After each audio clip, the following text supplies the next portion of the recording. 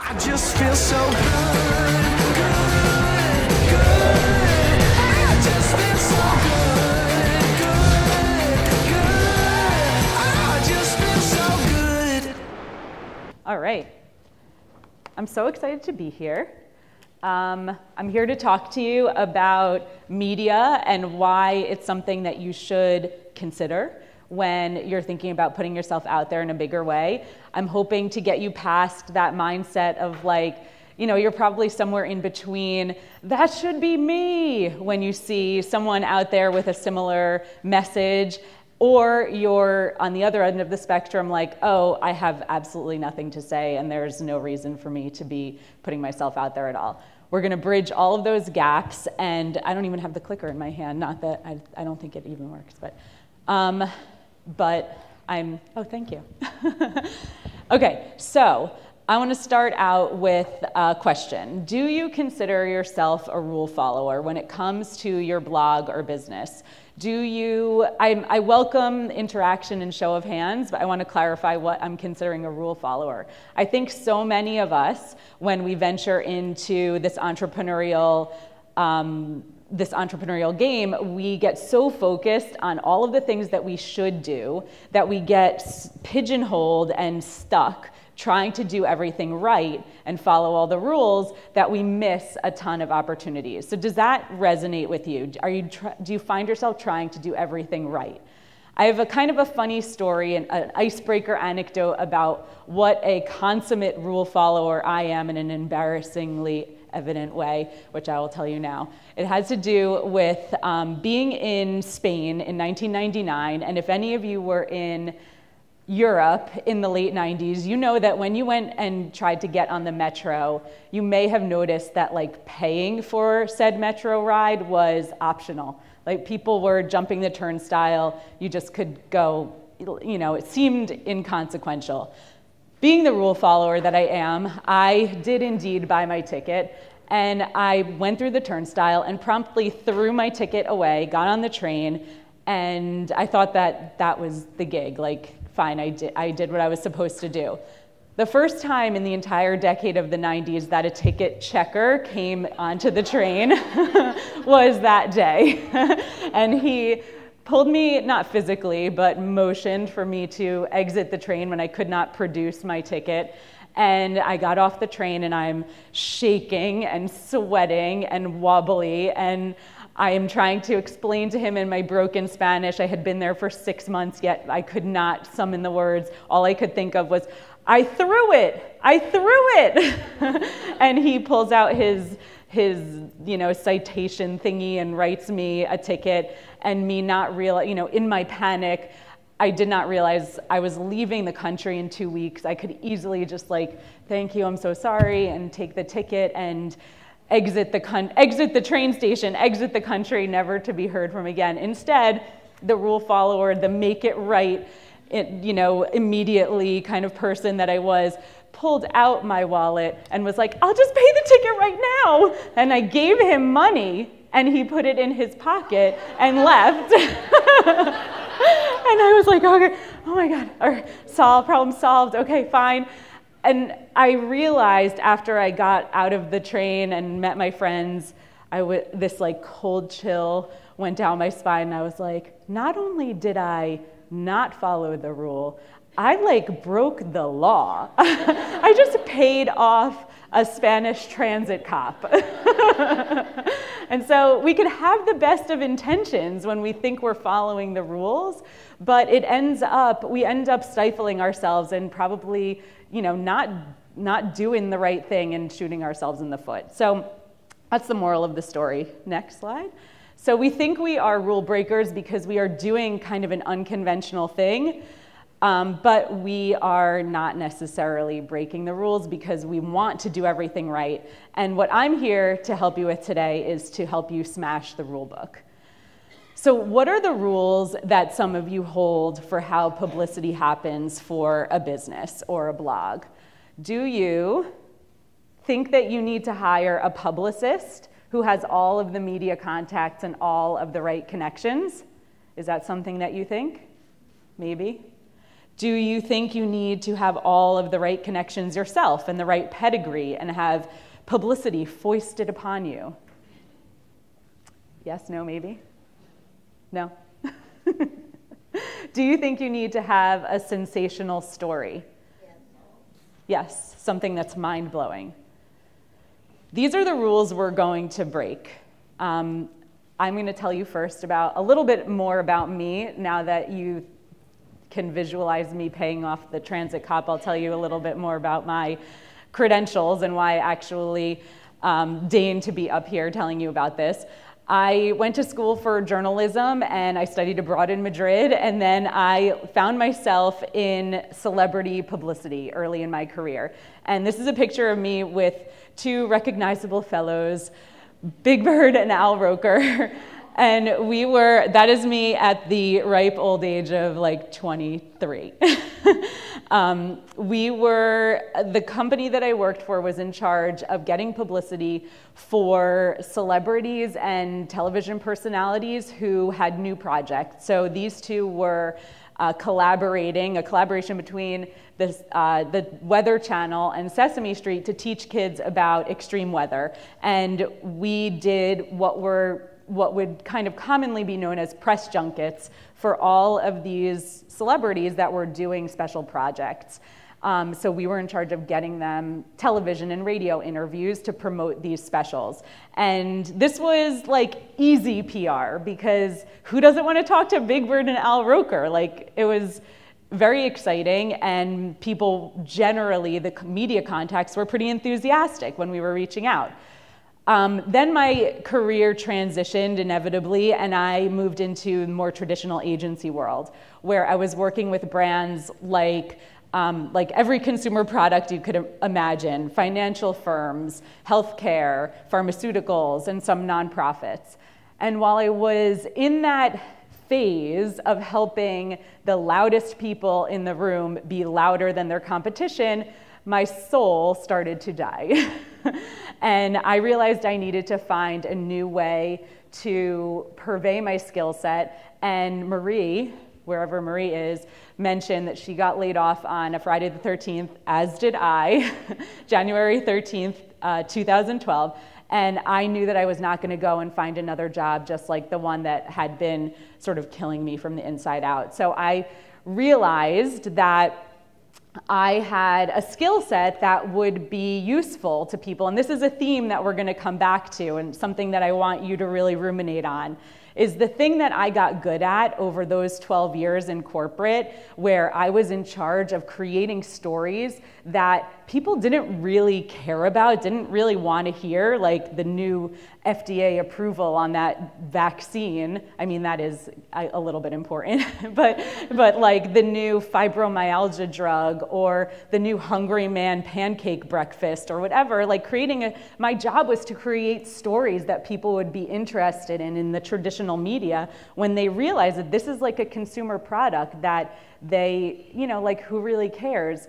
But that is a unique skill that I had cultivated over that period of time, and it came easily to me. And so what I want you to think about is the fact that what comes easily to you, what's mundane to you, is actually something that is not easy for everybody. It's not their nature. It's something that could be mind-blowing to someone new to the conversation. And so that's really where my business was born. And I needed to figure this out very quickly, because I have a 6-year-old daughter for whom I am the provider. So shout out to all the mama breadwinners out there who are charting their own path. This is so important that I do something that is aligned for me, is not killing my soul, but also is supporting our family.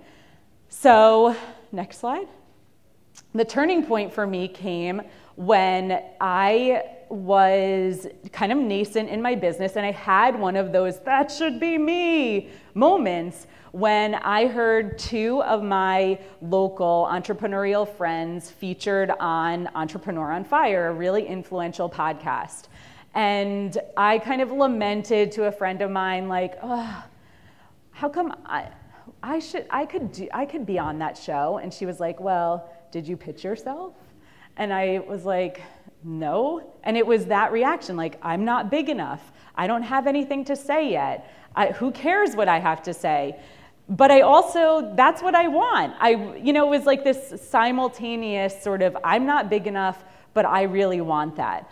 And so, sometimes it just takes that outside, tap on the shoulder for you to finally take action. And so I pitched myself and I got a yes, and it was absolutely a 180 for my business in terms of visibility and in terms of validation that this works, and that media, whether it's a podcast or any kind of media out there, television, radio, magazines, they want to hear from us, and they need us. They need content, they need ideas, and they need reliable contributors who they can trust and create relationships with that pay off over time.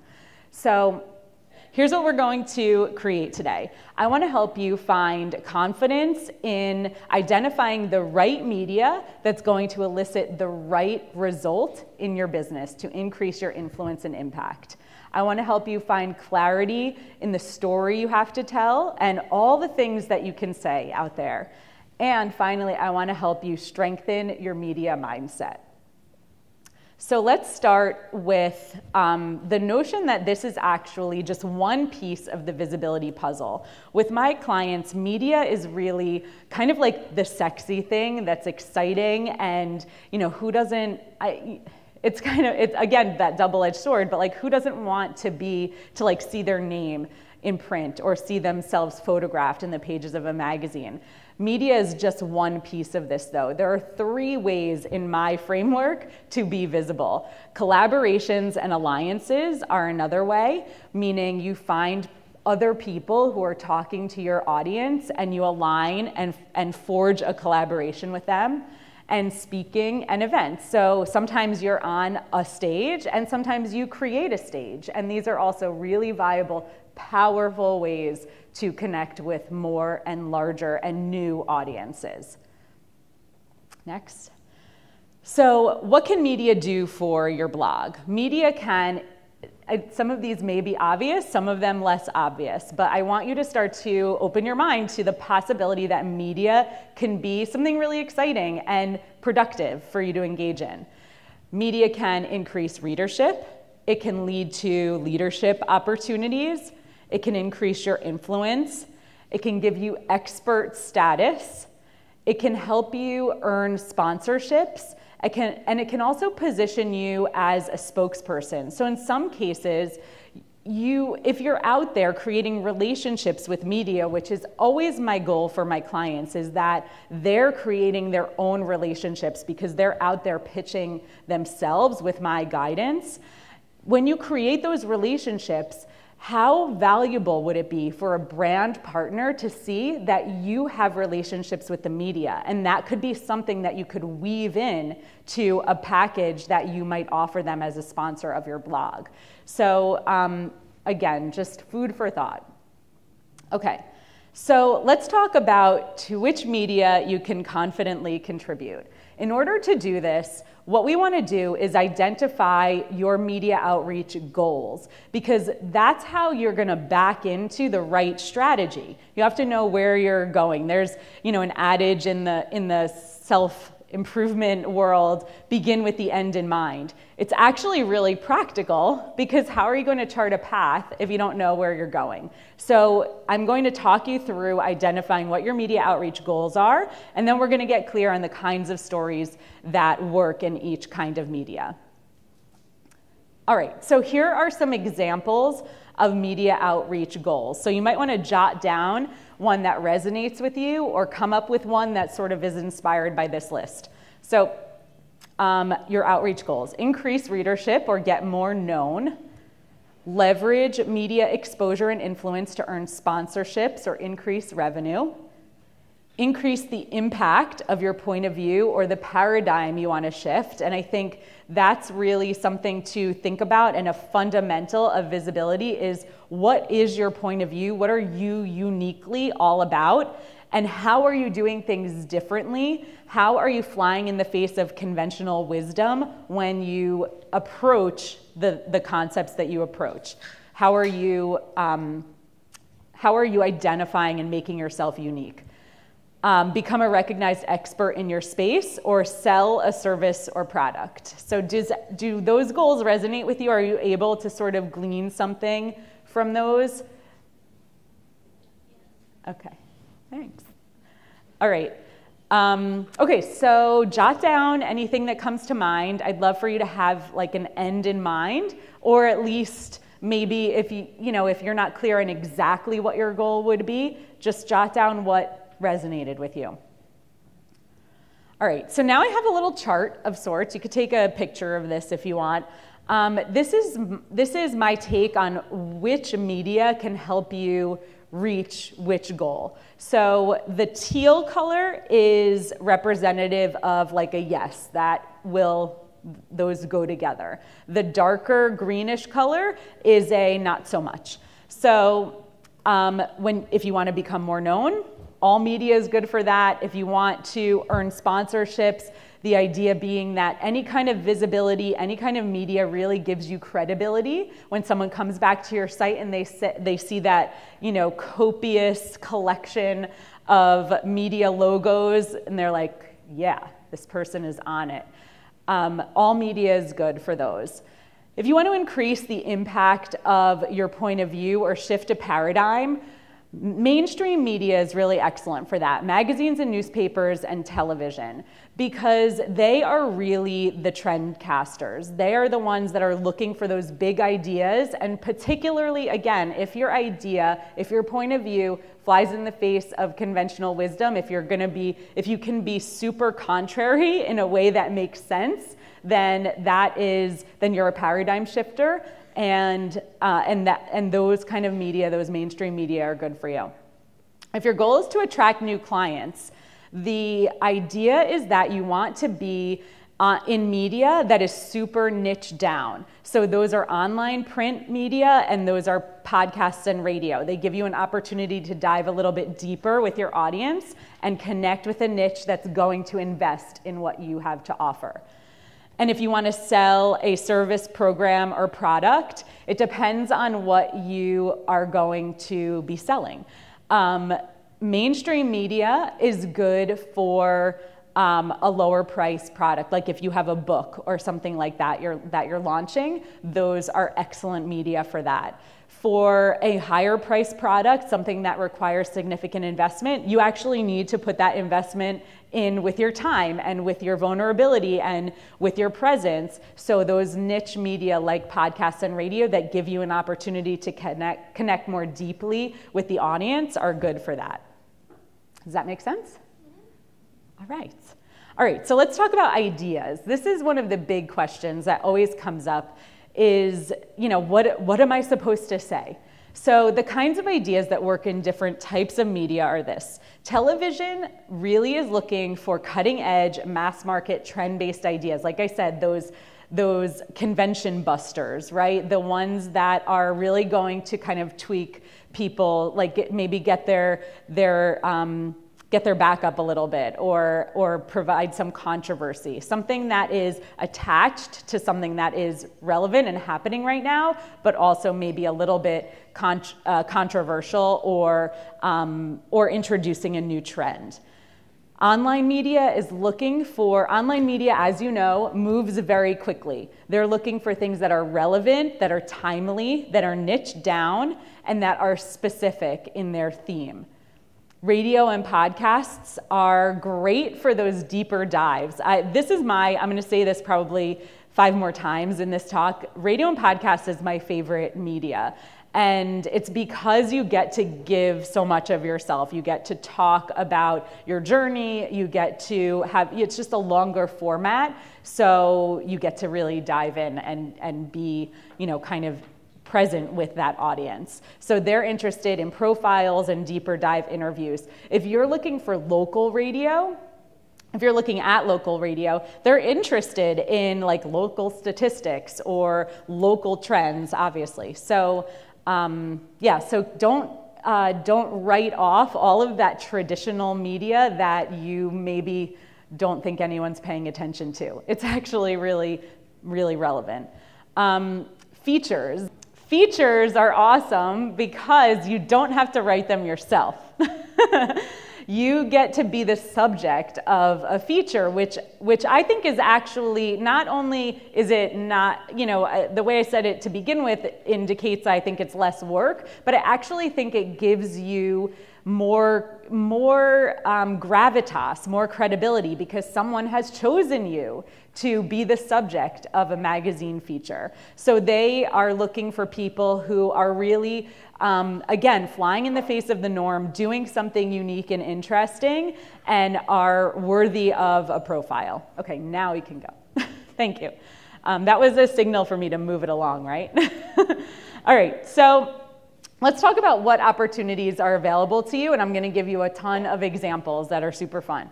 So the opportunities that are available to us are television news, online media, radio and podcasts, and magazines and newspapers. And so we're going to start with television news. All right, so you're going to look on your local television. So yes, like you can't say anymore, like, I don't watch TV. I don't even have a TV. Like, you can find TV anywhere. This is from YouTube. This clip that I screenshot is from YouTube. You have to consume the media that you want to appear on. So this is a segment that runs on the local Detroit ABC affiliate called Mom's a Genius. And this is a woman, Maria Dismondy, who is a self-published children's book author who also coaches other people and helps produce their children's books. So she pitched herself to be on her local Detroit television station, and they did a little interview with her. Another option for local television, and this is a hyper local, this example is super hyper local because I live in the New York City market, which is incredibly competitive. This is one of my friends who pitched herself and her local mom entrepreneur group to the News 12 in New Jersey. And the reporter actually came to her house and did a shoot, did a segment with her and her mom entrepreneur friends. And I think that's an amazing, like, rule-breaking moment, because, like, who would think, or it takes a little bit of innovative thinking to imagine that a reporter would want to come to your house and, like, do a package on you and your friends meeting around your dining room table. But it is interesting to someone who has never thought about that before, never thought about a group of moms coming together and supporting each other to grow their businesses and meeting in as simple a place as a dining room table in Millburn, New Jersey. So, food for thought. All right, online magazines. This is Melina Palmer. She's a client of mine who hosts the podcast called The Brainy Business, and she also has a blog of the same name. She is a voice in the field of behavioral economics, which has very few female voices, I've come to learn. Melina came to me because she wanted to build her platform to propose a traditionally published book. And we knew that we needed to get her byline article. She needed to be out there as a voice and as a writer. So we worked on the application to be a contributor to Inc., which required, like, providing 30 headlines of articles you might write for Inc. if you got the opportunity, and she got the opportunity. And this is an amazing opportunity if you're seeking to build your platform and increase your credibility, is being seen as a contributor in mainstream online media. Another example of this is our friend, Jamie Lieberman, who is speaking right after me, and she is back there. Jamie is an attorney, the founder of #Legal, and this was such an exciting get for us because this has nothing to do with Jamie, like, getting more clients or making more money. This is Jamie's big change the world idea. And it's so important that we be out there with those paradigm shifting ideas so that we feel fully expressed, but also so that the tide starts to turn. This really does affect change. And I know Jamie talks about how this piece really paved the way for other big idea articles for her to contribute as well. So think about what your big, like, stake in the ground, paradigm shifting idea is, because that point of view will help you get more media coverage as well. Okay, so podcasts and radios, again, my favorite medium. So this is actually an example of traditional terrestrial AM radio. So exciting. So this is a style blogger in the Chicago area called, her name is Danny Levine. She writes about the femme perspective in the LGBTQ community. And she found this radio show called Out Chicago, which focuses on voices from that community. And she pitched herself to do an interview. It helped that she was named the best fashion blogger in like 2017 in Chicago, like across the board. So those are also the kinds of credentials you want to remember when you're putting together your media bio, which is something that you should also think about. It's like a 3-line bio. On my website, I have a free resource that you can grab to write your media bio. And if you write your media bio and you want me to look at it, I love that sort of thing. So think about what awards you've won, other press credentials you might have. Those are the kinds of things that should go in your media bio. If you're best style blogger in Chicago, that should go in your media bio. And then this podcast example is another client of mine, Karen Wilson, who founded this platform called Child Nexus. Karen Wilson is a world changer. She is a child neuropsychologist who helps families assess children with learning differences and get them the interventions that they need. And she founded this platform, Child Nexus, that connects people with children with learning differences with the professionals that they need. And she is intent on getting the word out that children are deserving of, and families are deserving of, this intervention. And in some cases, the schools and communities and schools, I guess, are mandated to provide it. So she's been out there talking to all different platforms that speak to families at every stage of life about children with learning differences. So the Scholarship Shark was one podcast for college-age children, and Learn Smarter was for more school-age children. Okay, next. 2 more examples. All right, so features. So, I brought a visual aid for this one too. You may have seen this if you're staying in this hotel, this magazine in your room. Every city has a magazine like this. Your city has a magazine like this. It's a beautiful magazine. It's beautifully produced, beautiful photography, and the stories are about people from here or from wherever you are. This is a great resource for you. One of these stories is about a local person who put on a play that was highlighting the AIDS crisis in a particular time period in Texas. Like, people who are doing interesting things in their region are featured in magazines like this. This is accessible to you. So I have two other examples of this. One is a local Lehigh Valley, Easton, PA business owner. Her name is Vanessa Unvarsky. She's an Air Force veteran. She created a nail polish that is entirely vegan and cruelty-free and all of this, and you can customize it. So you can go to her studio and create your own color, or if it's for your business and you want to create some swag, you can go and she can create a color for you. She has been featured everywhere in her local media. It is absolutely amazing. She has a great story, and you have a great story too. We need to unearth your story. That's the point here. And then this last one is one of my favorites as well. This is my mother. She was like, for a while, she was saying to me, I really want to be in this magazine. And I was like, actually, you should be in that magazine. So we pitched her. She should be in that magazine because she has had a local fitness business, a fitness franchise, for 30 years in an industry that is notoriously fickle and trendy. To have a long-standing fitness business in the town we grew up in, where she sent her kids to public school, is like a real accomplishment. And so once I got on board with all of that, I was able to pitch her and we got her this feature. And another like rule breaking moment, if you ever think it's like uncomfortable or weird to pitch yourself, think about pitching your mom. That was like a little bit of a weird scenario, but I got over it and we made it happen, which was amazing.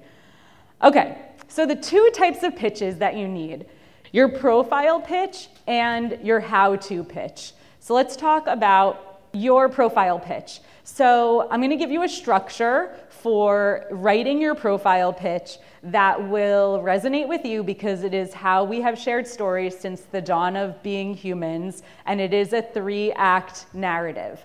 So you can talk about, if you're going to frame your profile, talk about where you were before. What was that epiphany, that catalyzing moment that changed everything for you when you realized that something needed to change or you needed to do something differently or you realized that you could offer this to your audience? What was that epiphany moment? And then how did it get you to where you are now? How did it create your after? That is a simple structure you can employ to create your profile pitch. Next. Your how-to pitch.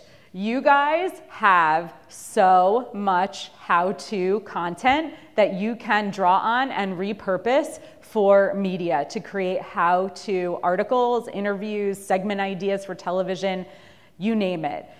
Draw on the content that you've already created and think about this question. When you look at where you might place that content, think about, what can I teach this audience? What does this audience need to learn from me? And that way you can tailor whatever it is that you might have created before to a new audience, to a media audience. Does that make sense? Awesome.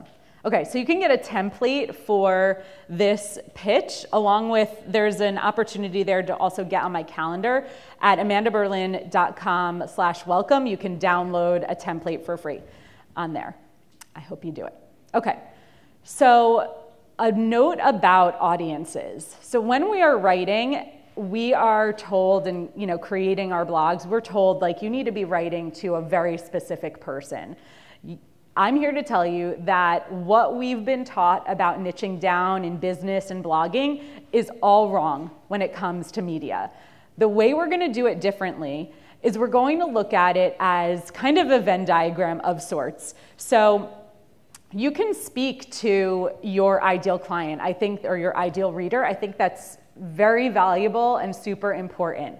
But when you're thinking about where you can be seen in the media, think about all the different audiences or demographics that are relevant to you, that might be interested in what you're talking about, or even that you're a part of. So you may be part of a local sports community, or you might be part of a parenting community, or you might be part of a religious community, or you might be part of, a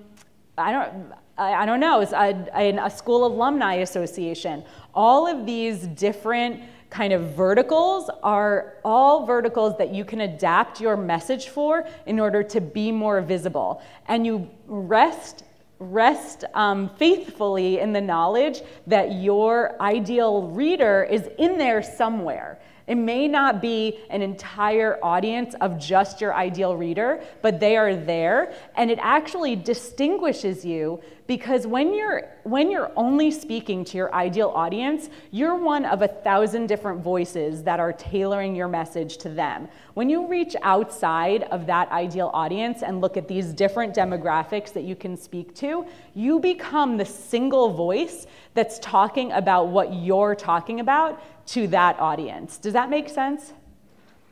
A little bit? Okay, hopefully I have time for questions. Next. Okay, this is the last piece of my talk, and one of my most favorite things is to talk about mindset. So there are 3 essentials when you are thinking about putting yourself out there. These are your stake in the ground, rule breaker media mantras. There are 3 things that you need to remember. The first thing is about yourself. Remember that you have been doing this for a long time. You know your stuff. So I want you to adapt some of these mantras into something that you might say to yourself when you get sort of freaked out about putting yourself out there. I have something that's going to be helpful to someone out there. The thing that I said in the beginning, that very basic thing that you have, that you've been writing about forever, is mind-blowing to someone who's never heard it before, mind-blowing to someone new to the conversation. Remind yourself that you've studied and trained for this. You've put in your 10,000 hours. And again, some of the simplest details of my work could be mind-blowing for someone new to the conversation. What do you need to remember about the decision maker? This is one of my most favorite things. They need you. They need people who are going to approach them with great ideas, who are going to be contributors of value, and who are going to show up and do what they said they're going to do, who are going to be people of integrity. You are there. If you fit that category, you are their most valuable asset, and they need you.